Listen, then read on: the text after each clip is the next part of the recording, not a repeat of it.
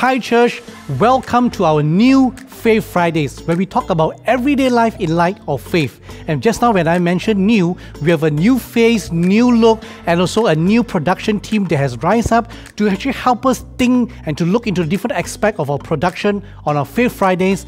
And because of that, we are very excited when we encourage you to join us every Friday from now onwards, whether you're watching this alone with your family or even with your Connect group, all right? So we strongly encourage you, stick with us and join us every Friday. Now, with that said, today is actually at the start of our new series. We call it, How Are You Really? But before we start our series, and we will, for today, we would like to take some time to show you the result of the survey that we asked you to participate in last week. All right? Do get ready and let's dive right in. So, according to the results of the survey that was done last week during our last Faith Friday, there were 54 respondents altogether. So just want to say thank you to all those who did respond, and it helped us do this survey. And I just want to run through with you some of the survey results so that we are all able to know what is the accumulated result. So, the first question asks about our personal relationship with God in this season and where do we all generally feel we are. And the result came back to 3.6. If you see the chart, 3.6 out of 5. So most people actually feel generally positive about their relationship with God, above average, we would say. The second question actually talks about how we have grown in God during this crisis. And I find it really encouraging to see the results. As you can see in the chart, there are various areas that people have grown, but I'm going to focus on this 3 areas. 70% of you have become more appreciative of His providence and His presence in their lives. 70%. 60% said that they have learn to become personally responsible for their own walk with God. Wow, that has been really encouraging as a pastor to hear that people have grown to take their own responsibility. 57% of you said that you have become more aware of His working and what He is doing around you, the people and the situations around you, to be able to see God's hands in those things. So this has been quite encouraging to hear. Now, the third question actually asks about what are the things that have actually helped build your faith during this time. Now, according to the survey results, 67% of you said that it is by reading the Bible more that you have actually grown in your own faith. 67%. And the other three areas that a lot of people have felt has helped, also 57% shared out across, is having devotional materials or reading other devotional materials, checking out sermons or teachings on other websites. And I'm also really glad to hear that, because there's so much materials all across the globe, everywhere online, and to be able to access those things is a privilege of our generation. Another 57% also said that they have grown in their faith just by talking to God more, just by praying more. And that is so amazing to hear. Now, next question actually wanted to check on how many of you actually follow and engage all our Agape online services. And the result came back to 77% of the time that there was following or engagement of our services. So we also want to say thank you. I want to encourage you to continue to engage, continue to log in, continue to follow those times. And we have so many exciting things planned ahead. So tune in this Sunday for Pastor Ben's message, and remember to continue to engage with each other as well. The next question actually checks on our interest or your interest in taking online Bible studies, online seminars. Now, according to the survey, 62% says they are either extremely interested or very interested. And that is so encouraging to us. Hint, Esther Tan, that this is something that we are going to launch into as well, to do a few more Bible studies or seminars online for as long as we can. Next question actually asks about how many people prefers to be in a small group in order to connect or to engage within. And it is an 84% staggering yes, they would love to or you would love to. And so I just want to take this time to encourage you to connect with your connect group. Even if it's WhatsApp, even if it's a bit awkward for us or not being able to meet, but now that we are able to meet up a little bit more, to take that effort personally, proactively, to connect with your connect group and grow together. You know, the last question actually asked for suggestion of topics of what you might like to hear through Faith Fridays. And I just want to let you know that it has been amazing to be able to see so many unique topics. There was not a single repeated topics in the suggestion. Some gave more than 1, 3, 5, even 7 topics in a row. And it's amazing to see the grandeur and the mass of interest in different topics and a many variety of it through this. So we will do our best and we will try to engage in relevant topics that we can talk about that will help us grow in our faith. Again, Faith Friday is about engaging with our everyday life in the light of faith. So once again, thank you for taking the survey.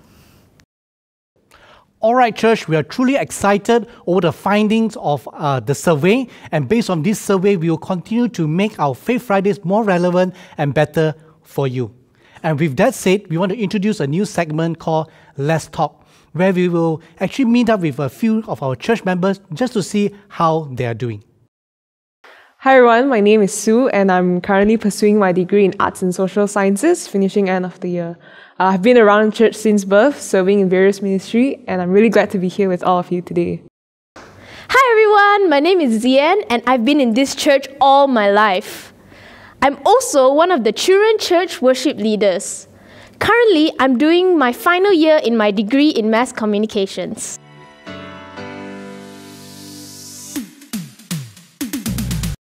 Thank you girls for being here today. No problem. Thank you for having us. So is this the first time you come to church? Yeah, ever since like the MCO started, it's my first time coming Wow, what was it like driving in church? into church. You know, when we come in from the junction, usually we turn in, and like when I drove in, I was just like, man, kind of miss this feeling actually. Yeah, I know. Yeah. Then for Zian, this is not your first time No, here, this is not right? my first time. I came last week around there. Yeah. Before this whole MCO pandemic, you girls were serving very frequently in church, right? Yeah, You actually, miss it? yeah, because after classes, like on weekdays, then we come like Friday, Saturday, Sunday, and then it's like every week kind of thing. And suddenly now it's just like there are no more days. It's just a day. Every day is just a day. So it's kind of like a little bit empty lah. Yeah. You feel empty. Yeah. Our weekends are never the same. Because usually, like what Sway said, we usually are here Saturday, Sunday, 2 days in church until maybe like 4 o'clock. Or if we have youth meetings, then they'll be like until 6 o'clock. Yeah. So like now that we don't have that, we're like, what are we gonna do on Saturday? Yeah. Yeah. You both are also studying online still. How Oh, has your yeah. whole MCO studying experience been? It's been very different because like usually we have like in face-to-face we have like fixed time, fixed schedule and stuff. So for my uni, our lecturers decided that to record most of our lectures, so they'll just upload at a certain time of the week, and then we just watch it at our in some sense at our liking lah.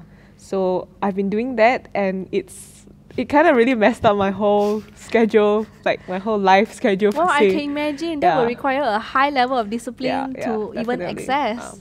But I think on the advantage is that mine doesn't require like I don't need to understand like the whole syllabus because it's more assignment based. So I just mostly refer to what I need. Yeah. I see. How about you, Yeah. Zian? For me, we have online classes. We have my uni has a platform where we have all this, where we pass up assignments. We have the material for our courses. Where lecturers will upload those materials, and also we have this platform for us to do online classes. Cause and so for now I've just started my semester like last week. So like now I'm doing online classes, and we follow a timetable. So like I have classes 3 days a week. Wow, okay. Yeah, and we actually like interact with the lecturer, like it's like a classroom setting, but it's online. Yeah. Okay. Well, so it's a bit different. So which one would you prefer? I mean, you are going through a very different online studying methods, right? I think to a certain extent I kind of like mine because I'm not a very fixed person, so I'm more of a like a You like the flexibility. Yes, now I can have time to sit down and go through like my syllabus, and if that week I don't need, sometimes I won't even like refer to it because a lot of my assessment is mostly research, so I need the internet more than I need my syllabus in some sense. Wow. I Okay. see. Okay. You're both final year students, right? Yeah. Yeah. Yeah. So this has affected your year a great deal. Too Yeah. great a deal, yes. Yeah. Yeah. Yeah. Can you share a bit what was your initial thought coming to 2020 and especially when this happened and with the universities announcing that there is no classes through the both Yeah. university announced there are no classes, or are there exceptions? So far I haven't received Yeah. any We are following. updated Yeah. as of after the government announced, Yes. so we are still waiting. Still waiting, I Yeah, see. just government announced and we just out. but Yeah, most so- probably it's online, I think. Yeah. So can you share a little bit about how it's like knowing that this is your final year and what were your hopes, and then with all this? So for me, I was really looking forward to spending my last year on campus because I stay on campus and I'm quite used to the campus life, the clubs like CF, and I'm very involved in my CF, my uni CF, and of course we have at night. It's a nightlife I'm telling you about that I really really miss the most because we go out for like suppers, we go for fellowship and everything. So yeah, I was really looking forward to doing that, and actually this is the year that I honestly felt like I actually managed to really settle into my uni, and then and then this happened, and I'm like, okay, I'm not gonna have that. So yeah, that's I feel like it's been like ripped away from me, so it is a very sad feeling. Yeah. Thank you for sharing so openly, though. Yeah, I think it's about the same for me as well, because like I also live on campus, and a big part of my life is actually in university itself and in my residence, and I have a couple of close friends whom we kind of spend every day with for the past 3 years. So like the sudden like separation, Yeah, and yeah. it creates a kind of it's really adjusting to a different life, because I've never been like at home for a long period of time in so long. Like like Monash being in uni is like a big part of my life. Right. So like adjusting to that, and like really just it's really just a sudden hit of realization that okay, we might not be that might not be our life anymore, Yeah. and without like time to prepare for it and stuff like that. So it is to a certain extent kind of a big deal in our context, like from where we're looking at it. So it's sad, I guess. It's Yeah, sad. it is, and especially because like you do have international friends in your uni? Yeah. I miss hanging out with I miss the fellowship lah. Especially Yeah. because even here, even though we can hang out with our Seremban friends, It's different. But it's different. It's a according different it's thing, different because in uni you it's the international friends I miss the most from uni, to be honest. So your friends all still on campus? I mean, those that cannot go home, do they have to stay in the last 3 months? Well, I had a friend. Actually, she was stuck. She didn't manage to get back in time because she lives on the other side of Malaysia, right? So she was stuck for quite about 2.5 months before Wow. the last phase where they finally allow students to go back. So, Wow. but the rest of us managed to leave before the whole thing started, lah. Right, but your international friends, Yeah, do they my- go back? No, my international friends are still there. I see. Some have gone back, but the ones I know from CF, the ones I'm closer to, they're still there. I see. Then looking forward now with the RMO movement, but even though classes are not able to take place physically yet until further notice, what are your plans or hopes looking forward? Of course, there's a small part of us, I think, for both of us, that we hope that our uni will at least open lah. Not even, you don't even need to have classes, but just leave the campus open for us to access. Because I think it's very different studying at home. Yeah. Like although you can have the best environment at home, but it's just different, Yeah. a different atmosphere, and like Definitely. I would I guess we very much prefer to study on campus. But we know that the government already announced to like, this is what this kind of students can go, that kind of students can go. So I don't think we actually fall into we don't fall into that normal category. yeah. Yeah, but the sad thing about it is, even if we are allowed to go back, it's not the same anymore. It's not the same. Yeah. It's the new normal, like what Pastor mentioned also. It's really like, you can't have gatherings, you can't go out for supper, you can't, maybe we might have curfew or something. So it's more restricted, and it's not, for me, it's not an ideal way to spend my last year on campus. So so yeah, it's very sad that things are not going to be the same for a while. So even if we are able to go back to campus in August or what, it's still going to be different. Right. Yeah, definitely. How are you managing with that feeling, that disappointment? I think at first it was quite hard, like the first 2 weeks, and you're just sitting there in your room and you're just like, okay, man, that was the end of it, you know. I know, right? Like, because when you come out from something not expecting not to return to it, I think that kind of feeling, and it's like you have so much expectations. Like everyone who have graduated at certain point of time would have felt that their final year was like, you know, the best live. Yeah, exactly. You know, that it's supposed to be that way, but like for us, it's like your best live is in your room, you know. So it's kind of like, yeah. So it was a bit hard lah, but you just gotta deal with it. Like it's just yeah. Yeah, for me, I was honestly quite devastated when I heard it, and of course, like we mentioned, like we were looking forward to spending time. I was looking forward to spending time on my campus and all, and I was very, very, very sad, and also I was very lost because I don't know what to do next. Like I was looking forward to this, then suddenly it's gone. Then you're like, so what am I gonna do? Yeah. So, but honestly speaking, for me, it's getting better as the days passed. So That's good. Yeah, I'm happy that it is getting better, and I think once I started to accept the fact that, you know, I'm not going to be able to go that back helps to a lot. campus, Yes. and like, okay, this is a fact. You don't go and hope like you might go back to campus this year, like no way. So like once we accept the fact, and you know, we have to accept the fact and maybe like cry or grieve over it it's for a fact, a while. you know, it's not a hypothesis, it's a fact. Yeah. So yeah, it helped a lot to accept the fact and be like, okay, so this thing is happening now. So how am I gonna deal with it in this situation? Yeah, correct. Oh, that's good to know. Thank you for sharing that so honestly. I think I think that there are others who are also going through this, and hearing it from you will help them as well to move on in this. So are there any new hopes and dreams that you might have developed over this time? You want to go first? I'm honestly still trying to figure it out. Yeah. Yeah. Are you still trying to figure it out too? Or? I think to a certain extent, I have like a rough goal of where I want to be after this. Although like with the whole thing, new norm, and maybe not being able to be employed for a bit after we graduate. But I think this period of time has really given me time to think about what I really want in life, because I'm a very all over person. I can have this, I can have that, I can think about a lot of things, but like I really needed to sit down and really think, okay, so what if all these are not there anymore? You know, what's next? You know, what's the core of it? You know, where are we going after this?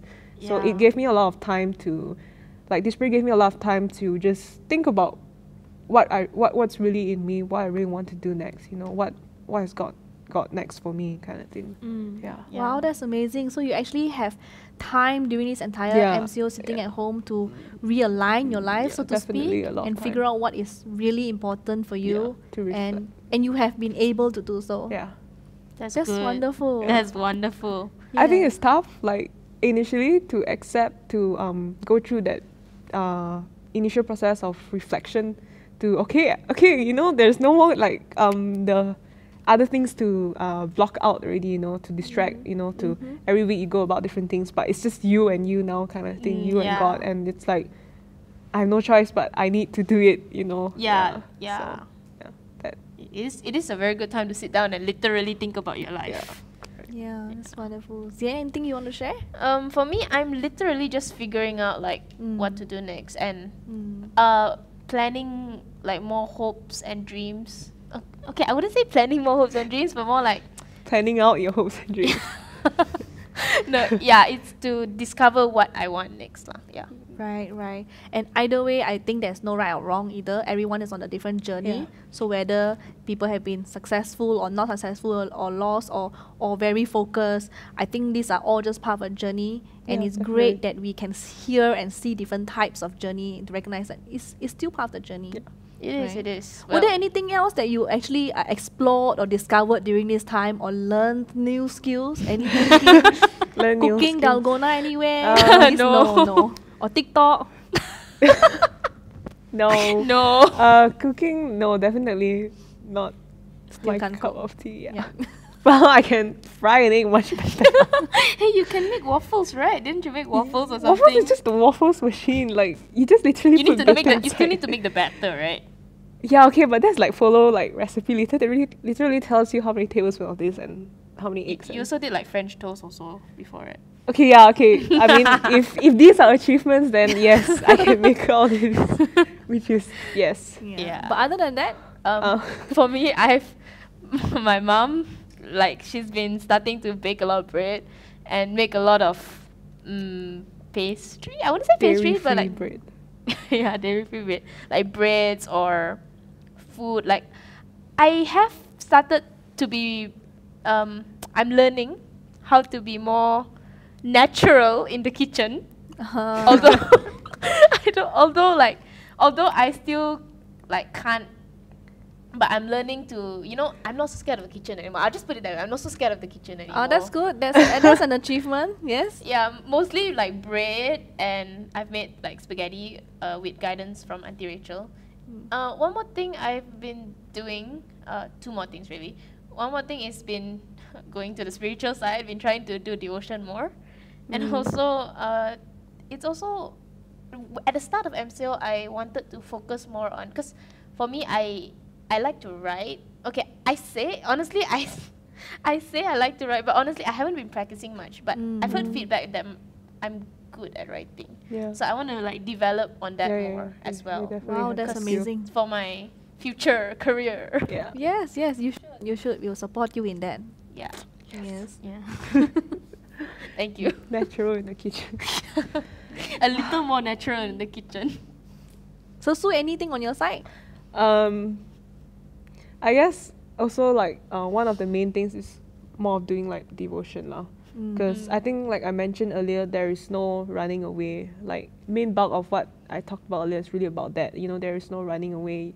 When there's no more church, how we talk about we love like serving, and we come every week, and it's just such a big chunk of our life that we think okay, like that's so important. But when that's taken away and you realize that maybe that wasn't like so important after all. Like it's a part of it, but like the main bulk of it still comes from when you are alone, with God. So Yeah. it's a lot of going deeper with in that sense, in the area of life where there's no more spectators, there's no one telling you what to do, but it's up to you to like take charge of your life and your spiritual Personal walk. responsibility Yeah, of our yeah, walk with a lot God. of that, yes. Yes, that's amazing. Yeah. Well, thank you once again for being here and sharing all this with us. No problem. We wish you the best in Thank your you for final having year us. online. Thank you. Thank you.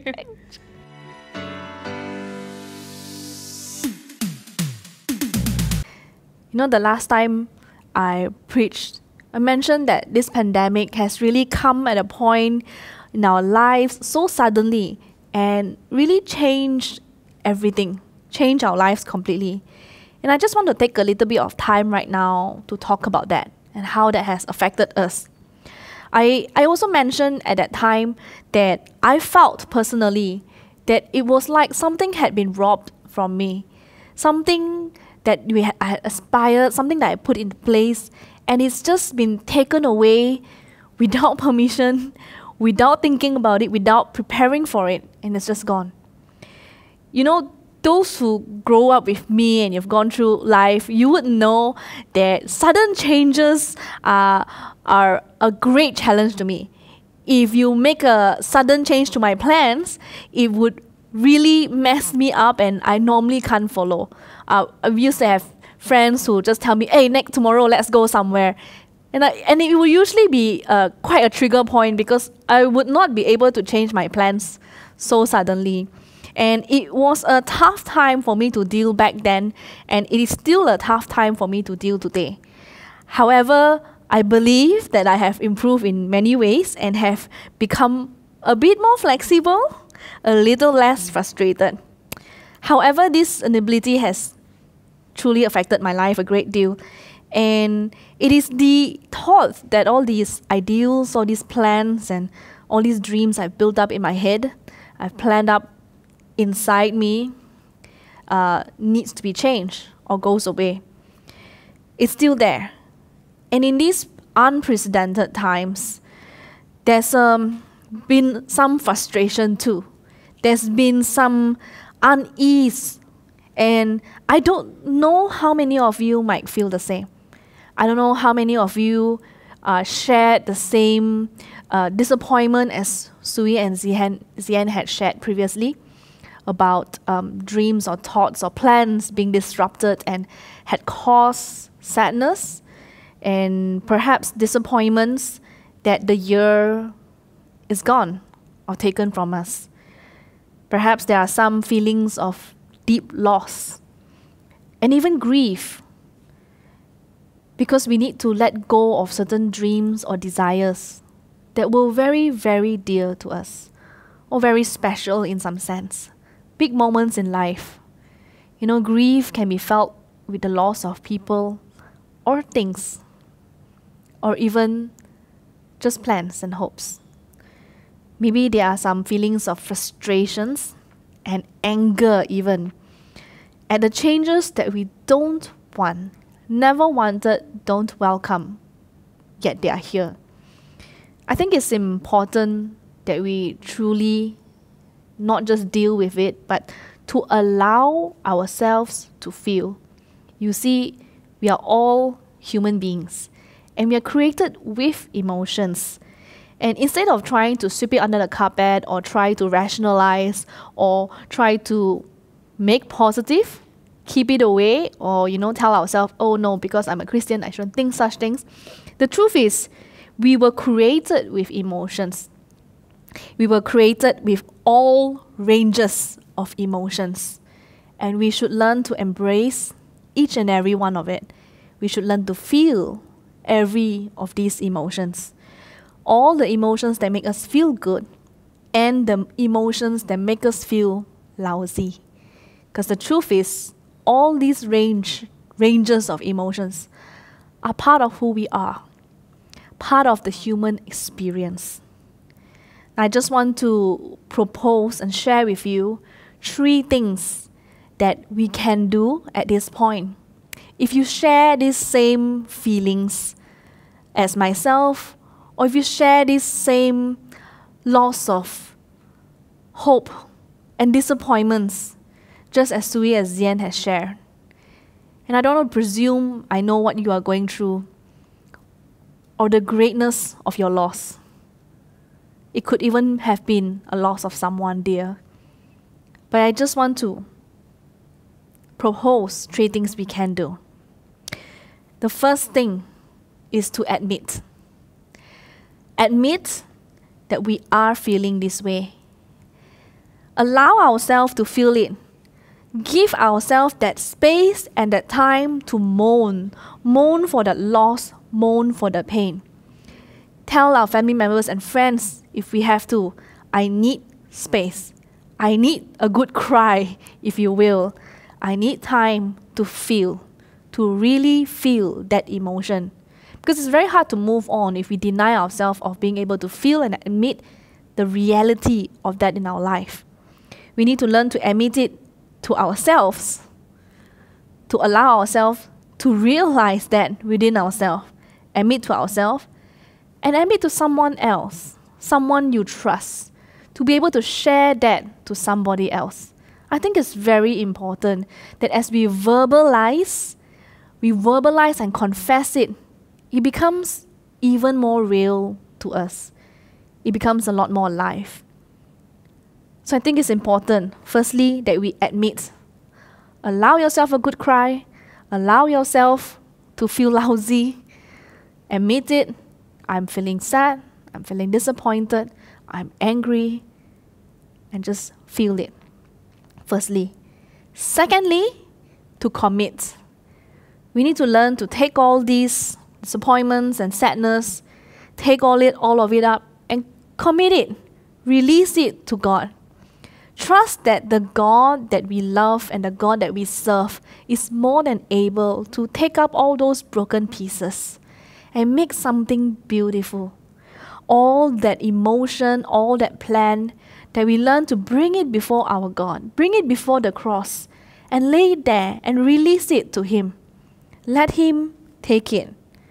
Trust God not just in the good times, but trust Him in the pain as well. Trust Him that He will take it gently, He will be careful, and He will be considerate of how we feel, and He will build something better. That hope is never lost, because our God is a God of hope. He always makes something new. He always brings life, and He can always turn anything for His good, for our good. Secondly is to commit. Learn to bring it before God and release it. Admit, commit, and last but not least, move on. Zian mentioned something earlier, and she said that when she learned to accept this as a fact and adjust what to look forward to, she was able to cope. And adjusting our expectation is very important. Accepting a fact of what's happening and adjusting what to look forward to. Adjust our expectation, build new plans, create new plans and new dreams and build new hopes and begin to look forward to that hope. To plan towards what we can. Adjust what you cannot do, what you can do. Adjust our hopes and dreams. And start taking steps towards that. New hope, new plan. Start taking baby steps, if you will. It doesn't matter how small that step is. It could be just as small as clearing up your desk, making a list, making one phone call. Any small step, and we begin to move towards that new dream. So firstly, admit. Secondly, commit. Thirdly, move on. Adjust our expectation and take steps towards moving on. We're going to take time right now that we do this together. We want to take all our feelings and disappointments and emotions and really commit it to God at this time. And I hope that I can have the privilege right now to pray with you as we release it to God. So let's just do that. Two things right now. Firstly, let us acknowledge those feelings. This is a very individual thing. It's a very personal thing as well. So wherever you are in your room or wherever you're listening to this, take time right now. Let's just make space for each other and be sensitive to people around you if you have family members around you, to find your own spot. And let's just do that together. To just say, yeah, I admit I'm feeling quite sad. I'm feeling a bit hurt. I'm feeling really disappointed. I feel angry. I feel lousy. I feel lost. Let's just acknowledge those feelings. And acknowledge that we, in our family members and our friends, each other, have feelings. And it is okay to feel those things. Let's not force our loved ones or people around us to just cancel their feelings and move on. But let us learn to acknowledge those feelings about each other. Yes, it is okay to feel lousy or lost. or hurt. Secondly, we want to be able to pray. And I just want to take a bit of time right now to pray for those of you who might be experiencing deep sense of loss or disappointment or even grief. Again, I don't want to presume or I may not know what you are going through, but we want to acknowledge that they are real to you. And we want to learn to pray about it and commit it to God. So let's do that right now. God, I just pray for everyone who's tuning in. And we pray for all who may feel disappointed or even sad or even a sense of loss for what has been taken from us. Lord, we know that it's not something that anyone planned for. But we want to trust that you are still God. And Lord, we pray you take these emotions of hurt, take these broken dreams, gather them up, Lord, and you take it unto yourself. And we want to release it to you right now. We want to lay down those broken dreams and those broken plans so that you can take it and we will not pick it up again. Pray you take these emotions, oh God, and you help us find healing. Help us reconcile with ourselves. Help us reconcile with our future and what you have in plan, in store. We thank you that you are a good God and you still bring hope. You still bring joy. In Jesus' most wonderful name, thank you for your love and your care. Amen. One last thing. I want to encourage you, even as we have prayed and released it to God, that you verbalize these feelings and pains to someone you trust. Find someone you know, someone you trust, and talk to them about it. Just share all those feelings, someone who will not pass that message on, but is able to anchor whatever that you have said to the ground and not repeat it ever again. We just find someone who can help share that same load, because there's something about verbalizing and confessing to someone that helps us really move on. And if you are that someone that is listening, you are that friend who has been called upon to listen, I also want to say this: be empathetic, listen, don't judge. Don't try to offer 1,000,000,001 advice or action plans. Learn to hear the heart and the feelings behind it. Hold their hands, pray with them, and step by step, we will move on together. We are a community. We are here for each other. And I pray only the best for you right now. Amen.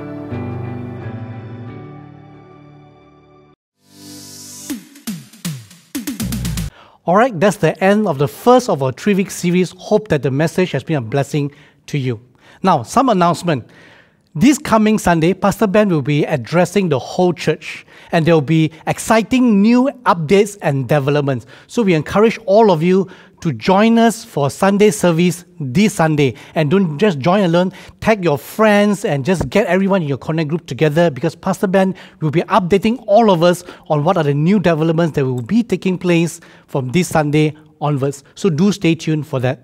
And with that said, we also, from the survey, we find out that a lot of you are very interested in joining different online seminars and also Bible study. And do stay tuned with all our social media and our promotion, because we will be announcing when you can sign up and join us for the rest of the year. So for that, do remember to stay tuned.